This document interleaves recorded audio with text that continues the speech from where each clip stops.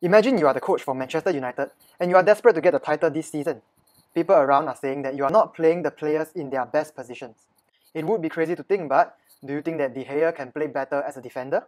Or that Harry Maguire could be a striker? And maybe we can let Rashford try and be a better keeper than De Gea? How do we decide where they should play? Could speed, ball control and strength play a part? Can we use these data to determine which is the best position for the player? Let's see. Our goalkeeper De Gea has exceptional goalkeeping reflexes. Our striker Rashford is really quick and good at dribbling. Finally, our defender Maguire is incredibly strong. It really seems as though we can use these attributes to determine the most suitable position for a player. But how do we do it? As the coach of Manchester United, you decide to use machine learning for classification, and we have proposed K nearest neighbours, naive Bayes, as well as logistic regression. For the ease of visualization, we will use two attributes, ball control and goalkeeping reflexes, and classify two positions, goalkeeper and striker. First, we have K nearest neighbours, also known as KNN. Now let's apply KNN model to a new data point for De Gea. Notice how close this point is to the cluster of green data points? Yup, this idea of closeness is what KNN is doing. And K denotes the number of nearest neighbours that we want to observe closest to a data point. For example, if K is equal to 3, we want the 3 closest neighbours to this data point. Note that De Gea's 3 nearest neighbours are all goalkeepers. And so, our KNN model predicts De Gea to be a goalkeeper. Next, we'll introduce our naive Bayes model. Let's introduce De Gea into the graphs.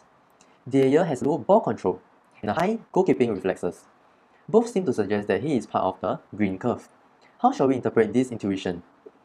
We get the corresponding probabilities of De Gea being in a certain position based on goalkeeping reflexes only. It suggests that De Gea should be a goalkeeper. Given De Gea's stats, the probability that he is a goalkeeper is greater than the probability that he is a striker. Hence, our naive Bayes model would predict De Gea to be a goalkeeper. Last but not least, let's introduce our logistic regression model. In logistic regression, we see this S-shaped curve with a clear distinction between goalkeepers and strikers.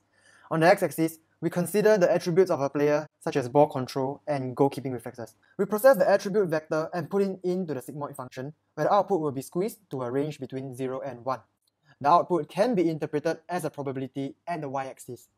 We benchmark this probability against a threshold of 0.5, and in the case of De Gea, we get a high probability that he is a goalkeeper. We see that these are just 3 of the many techniques from machine learning we can use to find out the best position a player should play in. Bear in mind that this is just the tip of the iceberg, and the iceberg is indeed worth exploring.